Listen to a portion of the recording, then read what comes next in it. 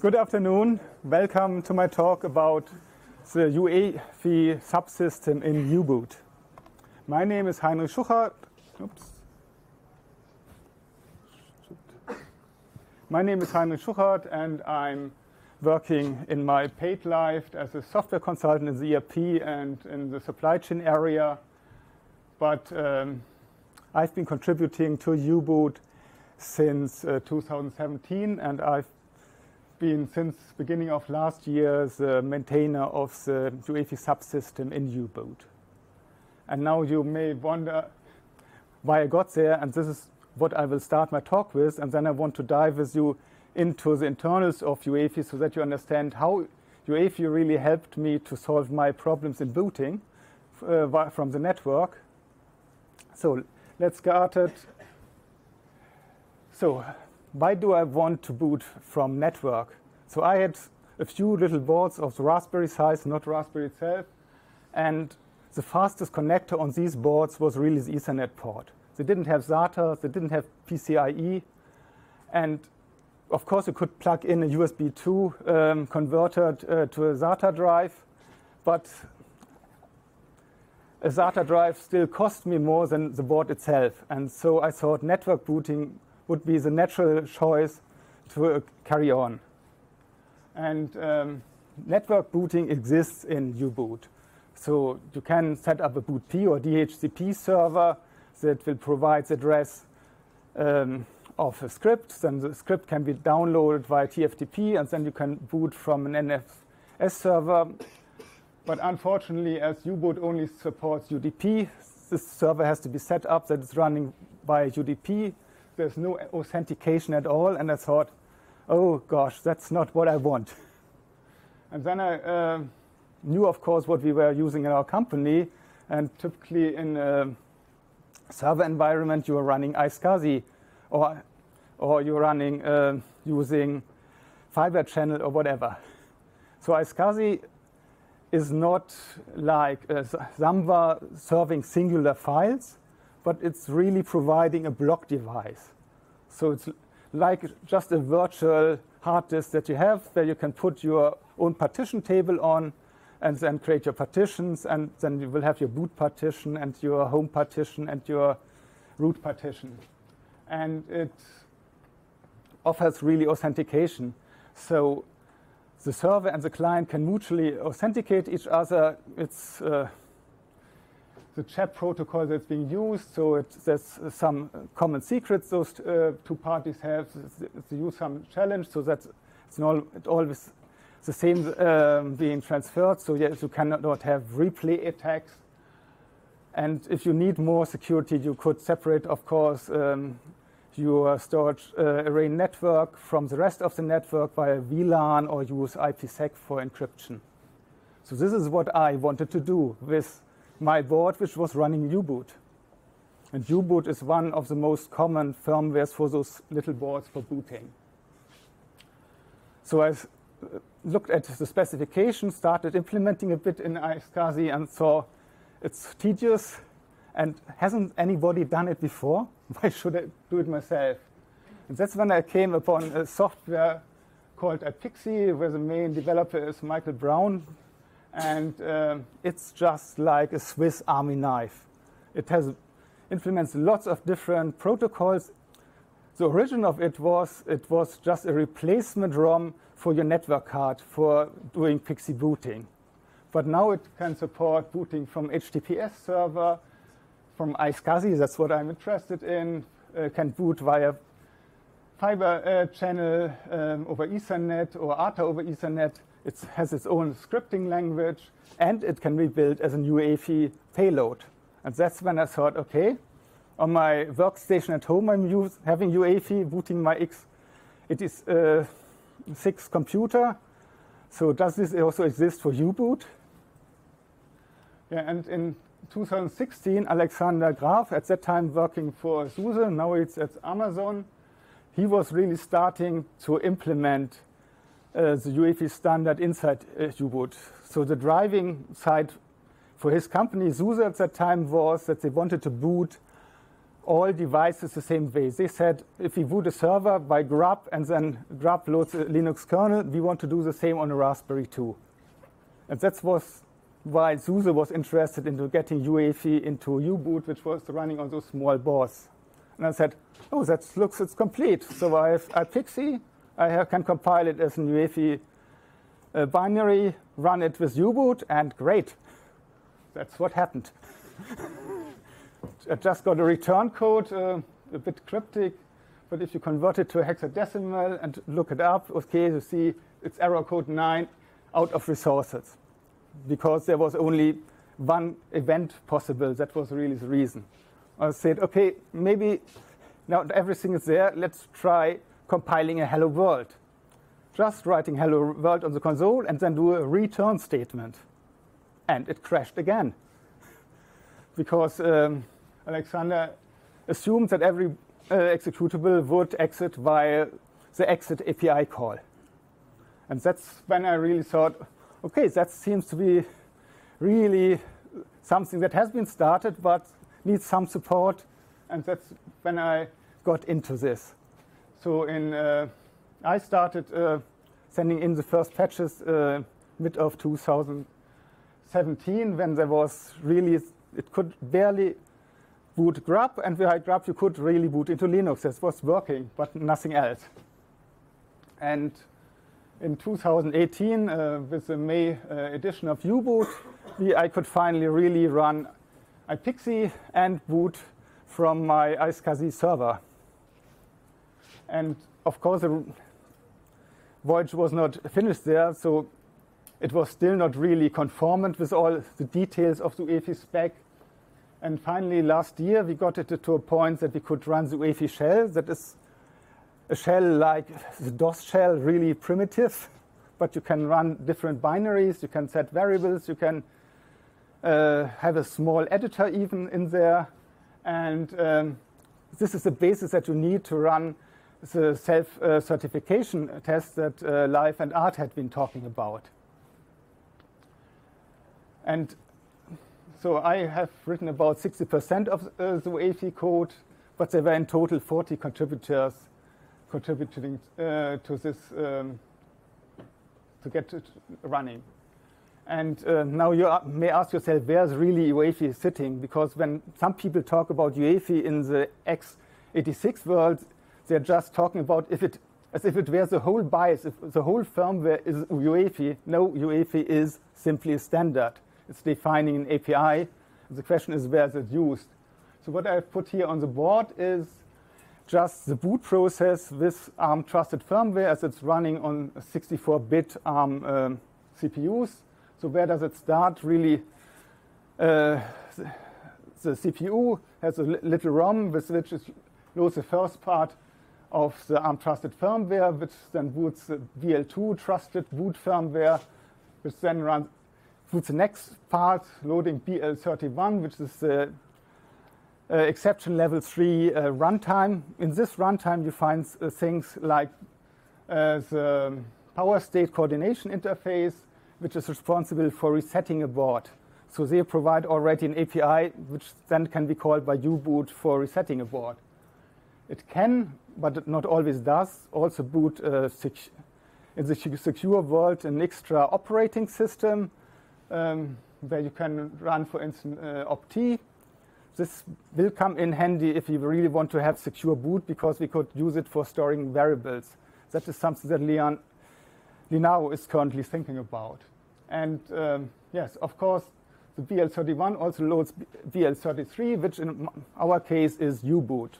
But there are, of course, other implementations like Tiano Call, EDK2, like we heard in the last call. And now U-boot or EDK2, they are offering this API, which is defined in the UEFI spec on 2,500 pages. And now this spec defines different API calls we will look into, and these can be used by GRUB or by iPXE to communicate with U-boot or EDK2, and they can also be used in the Linux stub for the same sort of communication. So when we now start a UEFI binary, what is the first thing that it sees? It simply gets a pointer. It gets a pointer to the system table, and the system table contains different services that are available. And by these services, it can also discover some protocols which offer additional APIs. And you have two major parts in there in the system table. The one thing is boot services.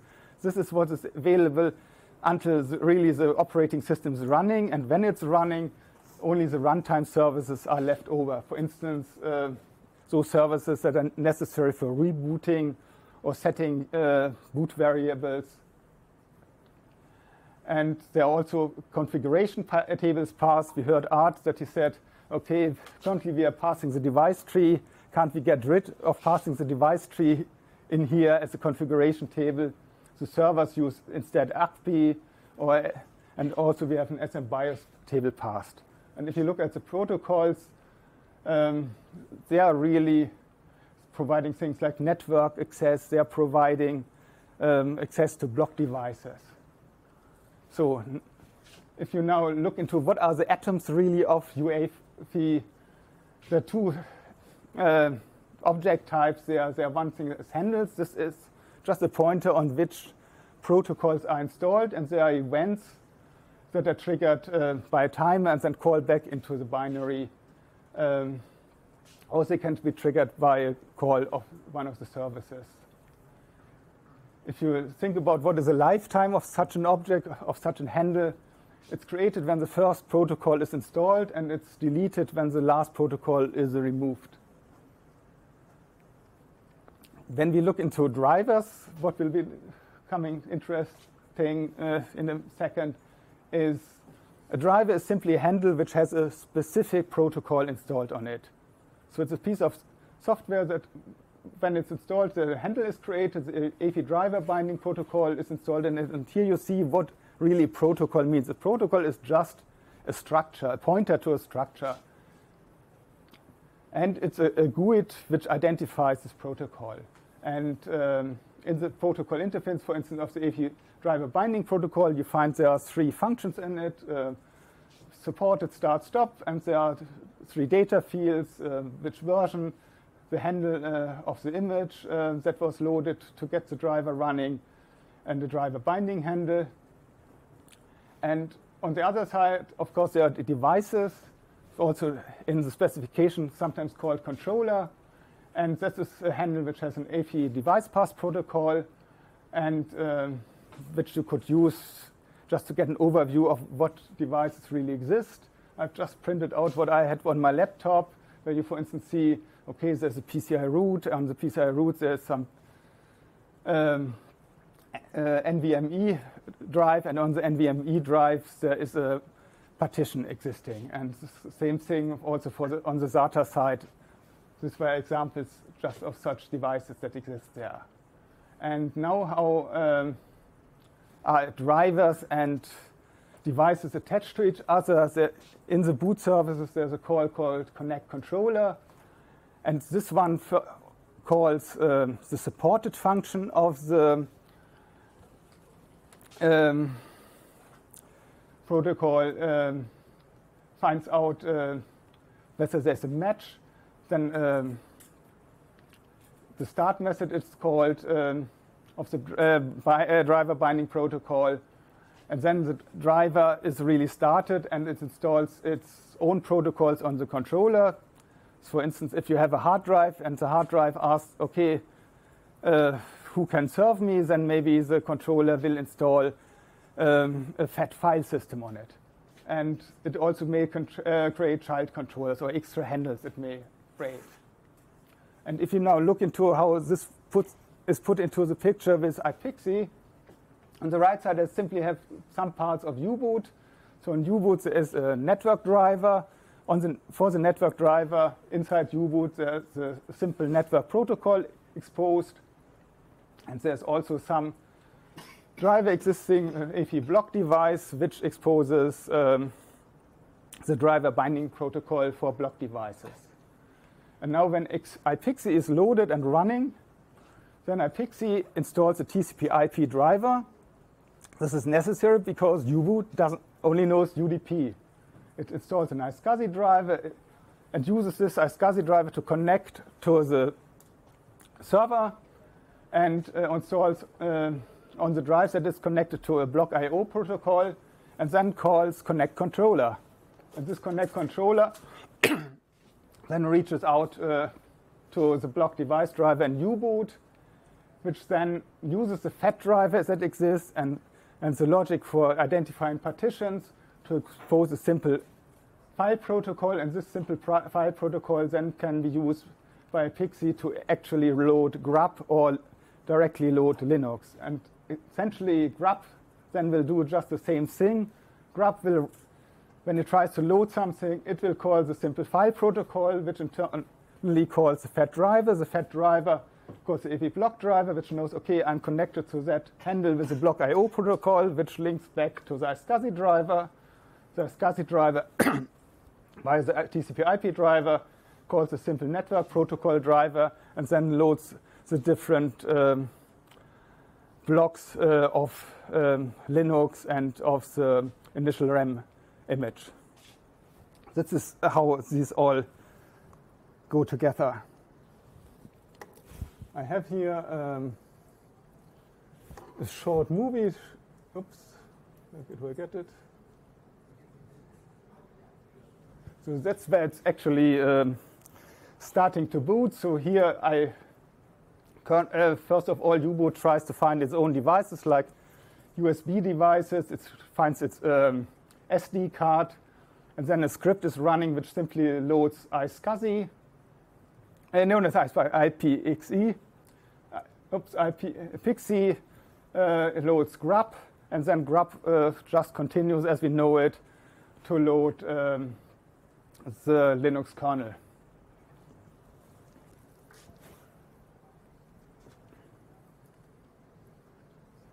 So, for me, the takeaway really was, by providing a common API, we really can run standard software on U-boot, which before that we could only run maybe on a PC that had an UEFI BIOS or which was running Piano Core or whatever. And now suddenly we can run things like GRUB, like iPXE. So when we think about, okay, what was problematic in doing all this, the one thing really that was nasty about U-boot is that it's running single-threaded. It has no network interrupts, and so especially for implementing events in lots of different places, one really had to call back into some routines that would handle event queues and know, okay, he was waiting for an event and call those functions. So that was one part of the nastiness in it. Another thing is U-boot is more than 10 years old, and of course it comes with its own history. And the model how drivers are implemented in U-boot is currently changing. It's trying to get more modular. There's a new model based on device trees installed inside U-boot, but it's not used everywhere.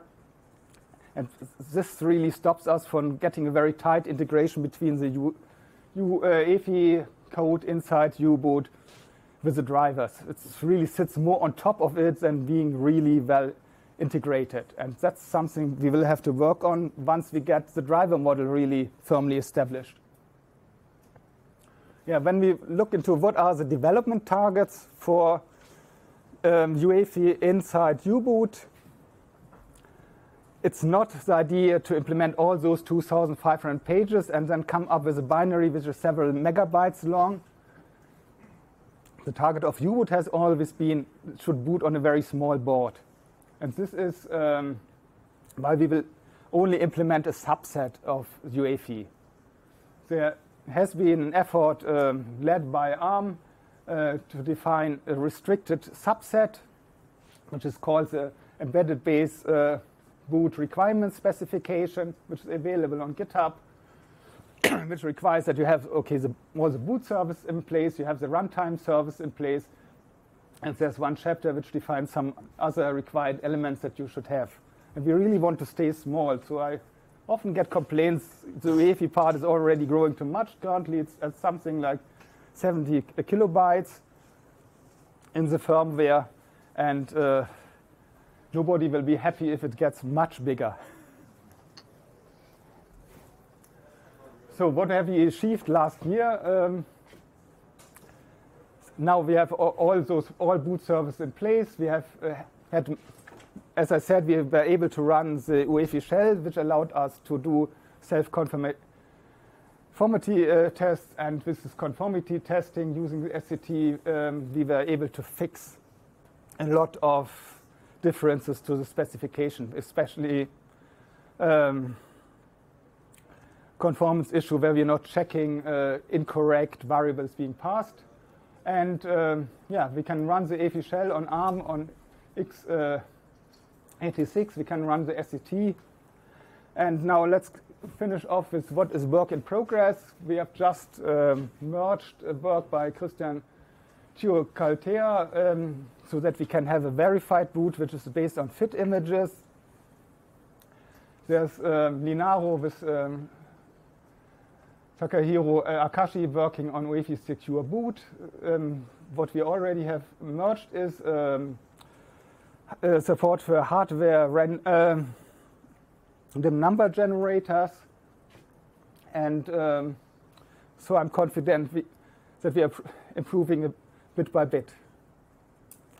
Thanks a lot for your attention, and it's up to your questions.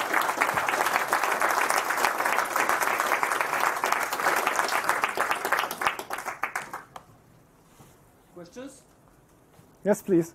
So an iPXE binary is usually not that small. So do you store that somewhere on the system itself, or do you load that over TFTP?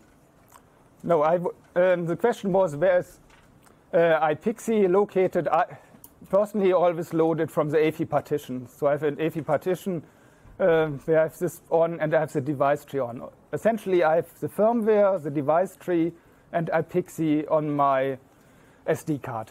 So you have to have an SD card? Yes. And everything else, GRUB, the kernel, and the RAM disk is then loaded via iSCSI. Yes, please? If you say you want to stay small, how do you decide which part of the UEFI specifications you want to properly implement or not? Yeah, it's essentially what is in the EBBR, what we want to have. So the question was, which parts will we implement, and that's why I mentioned the EBBR. And we have implemented some extra things that were necessary to run the shell and to run the conformity tests, because they require some protocols that are not in the EBBR. Yes, please? So if I understand this correctly, once you have the system table and some of those protocols that you need, you can now load UEFI drivers once you booted this UEFI subsystem and use those drivers to drive some devices if you don't have a UBoot driver. In principle, the question was, can we really run extra drivers? We have everything in place, but I have not seen any implementation really using this. So currently, in U-Boot, there are drivers for all sorts of storage devices and for network and for USB. And at least the network and the storage devices we are exposing via UEFI protocols without any extra driver having to be installed. But if you say there is some sort of special device which you want to expose, then you could load a driver that you have written yourself. Yes, this is in place. Yes, please? It's parts of if you want to support more than the EBBR, for example, I don't know if it's enough with Windows, it's possible to also configure out parts of the UEFI spec that you don't need to save space. So that you have a configuration option for every boot protocol, for every... Yeah, the question was how configurable is the UEFI subsystem? There are parts, or if you look into the configuration of U-Boot, it's like configuring a Linux kernel. We are using just the same kconfig system, and some parts are optional that you can leave out, or you can completely eliminate the UEFI subsystem if the board is really too small. So there are some boards that only have place for 300 kilobytes of firmware, and there you cannot have the UEFI subsystem. But if you have 600 or 700 kilobytes, it will well fit in.